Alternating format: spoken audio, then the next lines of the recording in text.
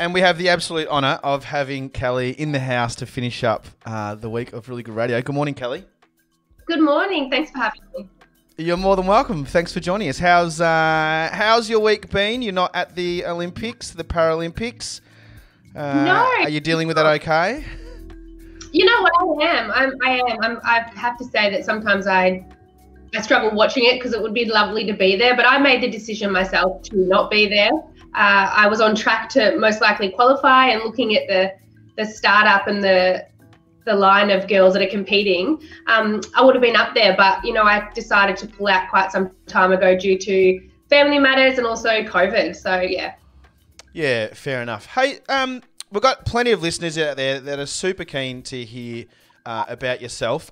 They can find a lot of information about you, and you've probably been asked 1 billion times the same thing, so happy to kind of dig around and talk about things that you want to talk about. But I'm really interested in a few things. In particular, how long was the process of when you got the diagnosis and someone's saying, I think it's a bit of it's not that bad, but then you realise these are your choices, survive or not survive. How long was that process? Did that feel like forever in your head, but it wasn't, or what was going on? It was about 2 years actually. I complained from a sore knee to when I got completely diagnosed. Right. So it went from physios to doctors to exercises to massage, you name it, I had it. I even had a scan done in that time, and they told me that it was just a cyst and it would go away. And then from that moment of being told that I could have minor surgery and the pain would be relieved, I decided to go for minor surgery. And then within that minor surgery and my amputation and diagnosis was 2 weeks. So that went so quickly of having 2 weeks to having one leg. But the 2 years of having a sore knee and having to give up a sport I loved was a long process. I'm not. I do some really rude comparisons sometimes, so please turn a blind eye. Okay. It feels like New Year's Eve, like you're building up for like a month, and then all of a sudden it's over in 24 hours. You're like, what? This is crazy. Yeah. Like it's all done now. Now you've made a huge decision. Tears. What was going? Like, what did you go through? Like, you're the one that puts your head on the pillow at night, and no one's there to go, you'll be right, or it's quiet silence. Can you remember those first few nights where it was just dead silent and you go, I'm gonna not have a limb?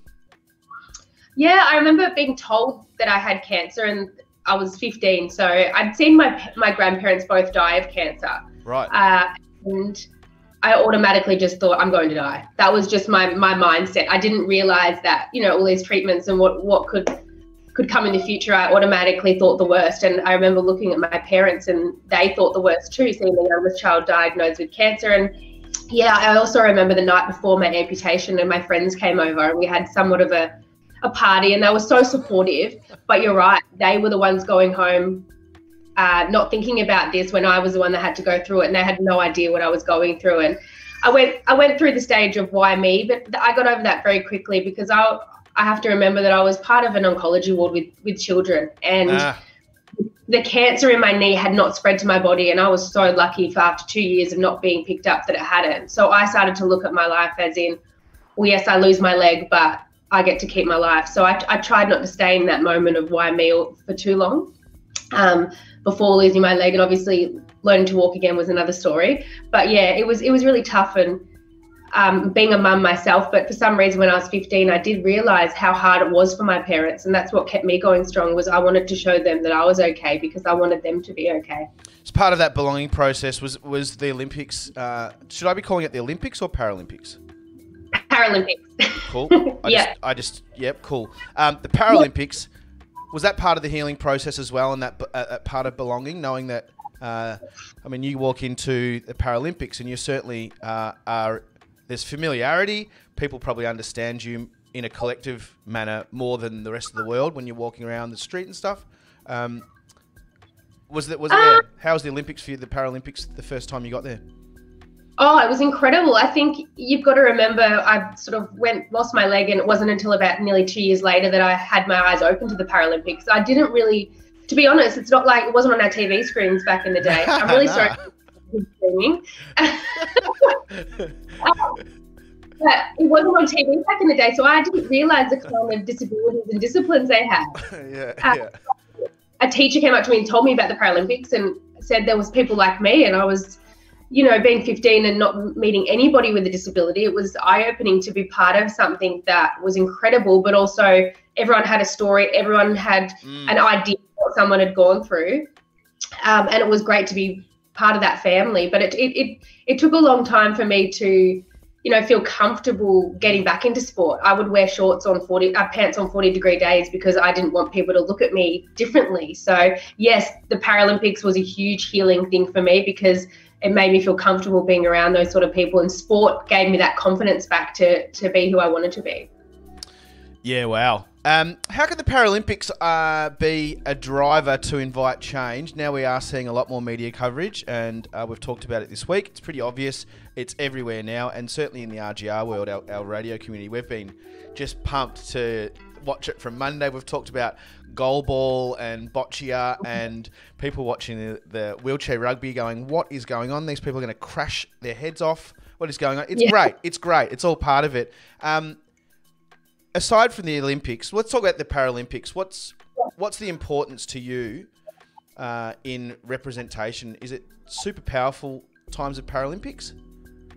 Oh, look, I've always believed that change and understanding comes from children. So we need to have those conversations earlier. It's in primary school. It's even before, of showing kids that people are different on the outside, but it doesn't mean that they're different on the inside. So I think schools are huge on showing the Olympics. You've got to, I remember them wheeling the TV in to watch Ian Thorpe and all those kind of things, the races. But we didn't watch any Paralympic races then. And now I think, the Olympics is done. Let's wheel that TV in for the preps and the grade ones and the rest of the primary school and show them the Paralympics and show them the different disabilities, the different countries, the stories behind these people.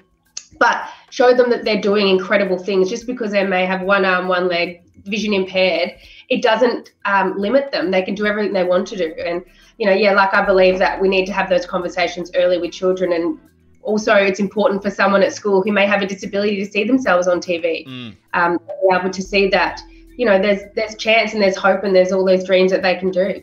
Have you completely accepted you talk about it that as a teenager it would have been tough? Where are you headspace-wise now? You've probably moved on a lot and grown up naturally as we do from a teenager. Is there still battles within? Oh, look, I accepted having one leg very early. And I think that was just a huge part of who I am and who my parents brought me up to be, was to be resilient and a strong, tough person. And I realized that this was my life and I've got to take it with two hands and keep going. And not one day goes by that I regret my decision or I'm upset about having one leg. Sure, I have battles, then my leg's sore or my leg's not fitting and I can't do the things that I wanted to do that day.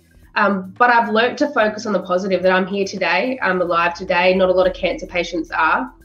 And I take a step back when I have those moments of frustration and focus on what I do have. So it's hard, and I've met people that haven't accepted it, and it's a journey for everybody, and everybody has their own battles. But for me, it's who I am, and I wouldn't be the person. I wouldn't have travelled the world if I hadn't gone through what I did. Carol Cook joined us yesterday and talked about the pity party. You got to have a pity party. She embraces the pity party, I think it's important to everyone. You don't have to not feel sad or get down. You're allowed to be. Make sure you don't stay there too long, because that's when you start getting in your darkest moments. But you are definitely allowed to have a pity party. And my poor parents, when I first lost my leg, they were my punching bags. And I remember some parties I had, and I'm pretty sure I threw my leg at my dad a few times. So I'm sorry. So yeah. An amazing moment. Not all of us get to be put on billboards, let alone a silo. Oh, yeah. What is going on here? You're not the lady on the left, FYI. No. That's maybe in 50 years you can take that position. You got put on a silo. Tell us a little bit about this. Oh yeah, it's incredible, isn't it? Especially because I feel like Geelong is always in my heart. It's where I grew up. It's the people that actually helped me become a Paralympian by raising money for my first leg. So to be honoured in that way and to be part of the town, even though it is ripped down now, I thought I'd last a little bit longer. Heritage listed. We need Yeah, well, like I say, you haven't made it unless you're on the silo in Geelong. So it's incredible, and Rowan did such an amazing job. And to paint that by himself, one square at a time, it's incredible. And he actually sent me a blown up photo of it, so it's in my hallway. So I'll always cherish that and remember it. And lots of people took pictures of it and sent it to me when they drove past it all the time. So it was nice. You're very, you're very casual about, stop pointing out the differences. We're all the same. It's all good. You just want equality. Does moments like that surprise you when someone like Rowan rings you up and goes, "Hey, I want to put you on a silo"? Do you just go, "What? Hang on, what? Why?" But you could look at your rap sheet and go, "Okay, there's a reason why." But it seems like you're not really living in the achievements world, going, "Woohoo! I got all these things." It's like, but these are big things, like big things. Are these nice to sit there and be told, "Hey, you are special for who you are and what you've done"? Yeah, that's one of the special things being on the silo. There's certain things that really hit home for me, and I never forget where I came from or what I've done, because it's incredible for people to know my name, to know what I've done, to want to celebrate the things that I've done as a human. So it is amazing. And look, the awards and things, that can be hard sometimes, because when you're an athlete, you're always searching for the next one and the next one. So you never really sit down and appreciate what you've done. But to be recognised, to go on TV shows, to be asked to be in a model ad, I have to sit back sometimes and go, wow, they've asked me out of all these people. So it is quite humbling and incredible. An OAM, how often do you write OAM on the end of your name? You know what? I've written some emails lately, and I haven't got it in my signature, but I've been, if I want something, I write OAM at the end of my name. I've been doing that lately. Drop it in. When I was typing your stuff on social media, like I feel obliged. I feel like it's disrespectful if I don't. It's like, yeah. So I think it's another little badge. What was that day like for you? Oh, that was incredible to be in that hall with all those people, and my mum and dad were there. To be recognised, like I said, for the achievements and the hard work that I've put it was amazing. What's your favourite sport to represent? Because you've done a few. Oh, yeah, long jump will always be my favourite event. I did start off just the sprinting, but then came long jump, and I just really enjoyed it. It wasn't running up and down the track. It was running and jumping into the sand pit, so a little bit different. That was, that's where my heart is. But I really enjoyed powerlifting. I love lifting weights. I love trying to be the best. That's sort of, I'm very competitive, especially in the gym. I always like being the best there. So that was incredible. But, running on my running blade and jumping into the sand pit is always going to be my favourite. You talk about an ankle injury that led you to going away from running. Is there injuries on your body from having an amputated leg? Is there a tilt or an overcompensation that your body has to deal with that a leg would probably avoid? Is it related? Did your body take a hit further up, like your spine? Do you have to work on going to see the phys and getting your spine aligned and all that jazz? Okay, let's talk phys for that. Did you notice? One that works every week. Yeah. Look, my ankle injury is 100% because I'm an amputee. When I lost my leg, and you're 15 and you get told, don't hop everywhere, don't do this, but 15-year-old like, I'll do what I want.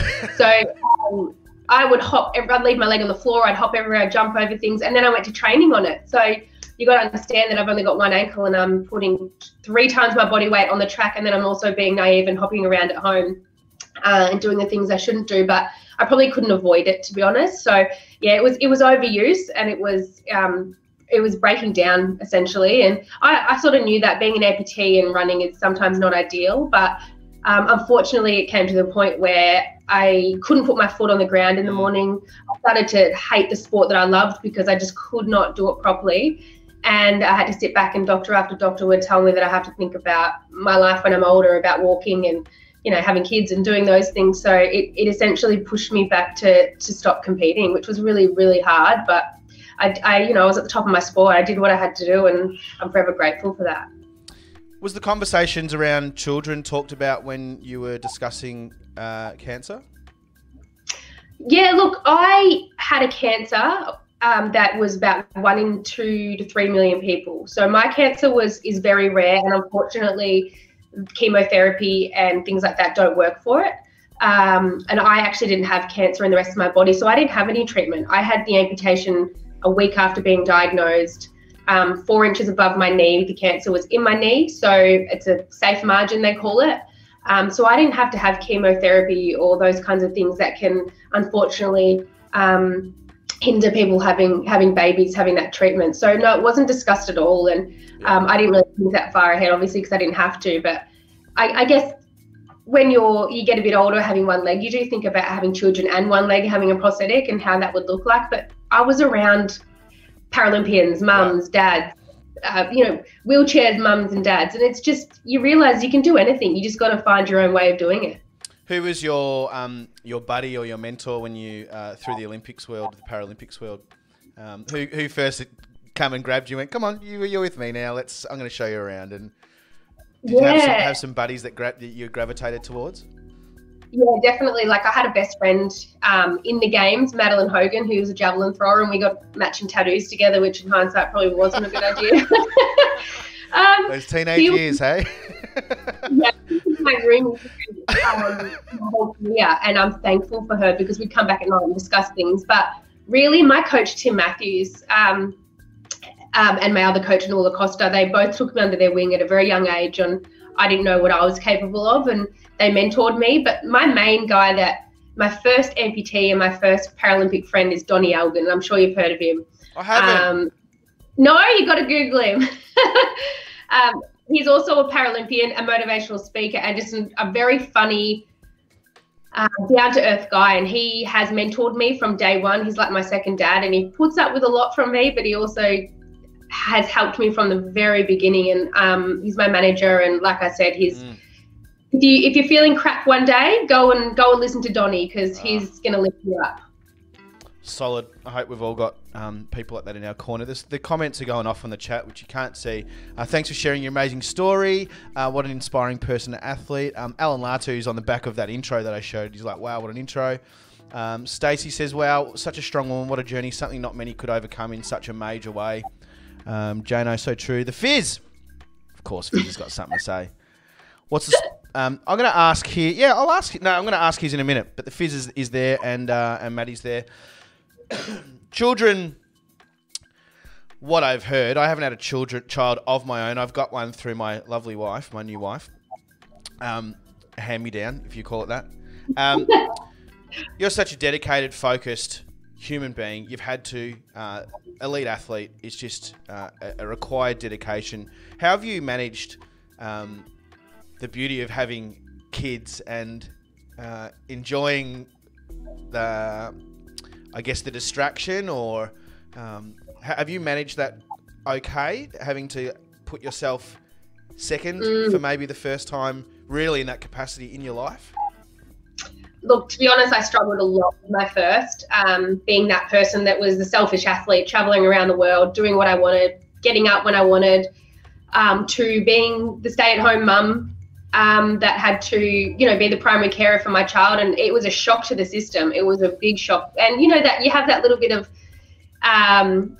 you envy your partner that, he gets up and goes to work as normal, and you think, well, my life's changed dramatically and his hasn't. And, you snap out of that pretty quickly. But I did, after you have a child, it's one of the hardest things, but the most rewarding thing. And then having him there, I realized he was so much more important than my sport, and he comes first. My children come first before my sport. And it took a long time to get my head around that and be comfortable in my position. But, I realized soon after that, I went to the Commonwealth Games when Max was 2, I think.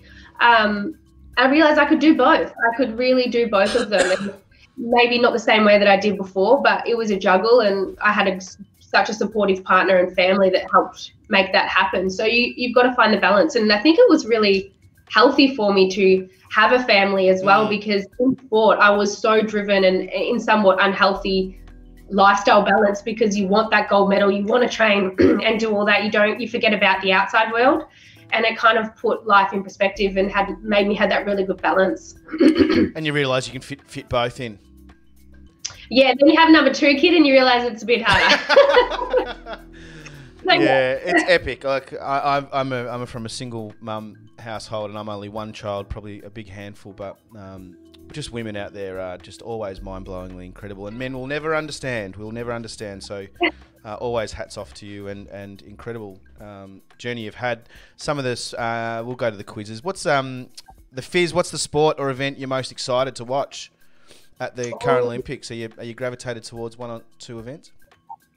Look, I was thinking about this the other day, and when I watched the Olympics, I found myself watching rock climbing. I absolutely loved that, which I never thought I would watch. I watched even skateboarding. So I'm not one person that just loves watching one event. I like watching all of it. But athletics, I know of quite a few athletes in the athletics world, so that's going to be really exciting. And I think athletics is going to be one of my main events. Wheelchair rugby, like you said, it's nuts. We feel like we kill each other every minute. So that's amazing to watch too. So yeah, I'm in a very lucky position that I can turn on the TV and know these athletes, and I brag about it to my kids and to my partner. So it's pretty nice to be able to just, have that sort of feeling. I think my parents feel the same as well. They love watching it and dropping names. What's that? What did you say then? My parents love watching the games and also dropping the names as well. For a little bit. Yeah. Your parents will be so proud. So proud. Who's your biggest fan in your family? Oh, I think both mum and dad, but Dad and I we're the same people, so we clash a little bit, but we fight, but we get along really well as well. But he's the one that helped me learn how to run on my leg, on my walking leg, because I didn't have a running leg then. And we drew 50 meters out on our driveway in 10-meter increments, and he tried to teach me how to run. And wow. I wouldn't be here today without it. My mum refused to come outside because I threw my leg at him at least 5 times in that process. She saw us fighting and refused to come out, but he kept pushing me. And I think he's one of my biggest fans. He's always been there for me with my sport and encouraged me a lot. I can only imagine if I was looking out the window at you and your dad practicing down the driveway, and I'm just kind of peering at, this is all going all right. These guys whoa, she just threw her leg off. She just threw her leg off down the road. What have I just seen? That was exactly how it was. And then I put back on and get over it. Hey, I noticed it in one of your clips. You go for the, what do you call them, the starting blocks? Yes, yeah. Starting blocks versus some people don't do the starting blocks. What's the go there? Well, I actually do starting blocks, but I do a 3-point start. So I only put one hand on the ground, so I don't do the crouch position. They're probably about 20 years ago. I'm not sure anyone used starting blocks, but obviously with time it's evolved and people have started to practice different things. It's all to do with how high your amputation is really as well. My socket is quite high, so going down so low, it actually pinches into my body, whereas some amputees' stumps are a bit lower and their socket gives them more freedom, so they do points that. It's hard to explain in that world, but and strength-wise, if someone's strong enough to do that, they'll do it. So it's all very individual, and you'll find it with the cerebral palsy athletes in different classes. Some won't use blocks at all; they'll mostly stand starting because it's hard to balance that way, and it all depends on the athlete. Your role in Paralympics, you're obviously a known person. How are you looking at the future with Paralympics, and in particular long jump someone wants to find out about? What's your aims for the future with long jump? Oh, okay, good question. Look, pulling out of, long story short, when I gave up athletics 8-9 years ago now and went to powerlifting, I thought I'd never come back. But for some reason in lockdown last year, I decided to make a comeback. Maybe it was because I could get to the track and go outside from the kids for a little while. Yeah. But I thought I've never officially retired from athletics. And I think because I've always wanted to give it one more go. And my one more go was Tokyo. I came back just for Tokyo. It sounds weird now because I'm not in Tokyo. But I realized when I came back how much I missed it and how great I was going. I was jumping some really big jumps in practice, sometimes bigger than what I jumped in London. And the competition is very hard now. I'm probably never going to be number one again, but just to make it to another Paralympic Games or an international competition will be incredible to represent my country. So I'm in the process of getting a jumping leg made. That's part of the reason I'm not there too. I haven't had a jumping leg for about 4 months, and you kind of need that to compete. Right. So I'm still waiting for that funding and, you know, all those things. And then I'll be back training for hopefully World Championships next year in long jump. And we'll see if I'm not too old to make it to Paris, but it would be incredible to be able to compete again. And I do love weightlifting, powerlifting, but it's not a competitive sport for me. It never will be. I'm not sure if you've ever watched how incredibly strong the Nigerians and a lot of those different countries are. They're incredibly strong, and I'm never going to be competitive with that. But I will still love to lift and still be in the gym lifting heavy weights as well. Yeah. Very, very exciting stuff. Thank you so much, Kelly, for joining us on a Friday ahead of the rest of your day. What do you got on for us today? Homeschooling. That'll be fun. How old are your kids now? 5 and 2. So it's prep work, thank God, because I wasn't the best at school. I can deal with prep work. Prep work with a little 2-year-old distracting you, pulling your jumper. Yeah, and getting a 5-year-old to concentrate. Hats off to prep teachers, because he has an attention span of 5 minutes. So we do little bits, and you look, it's just getting through the day each day, and it's like Groundhog Day, isn't it, down here with lockdown? So I know. And my partner still gets to go to work, so again. Jab, come on, yeah.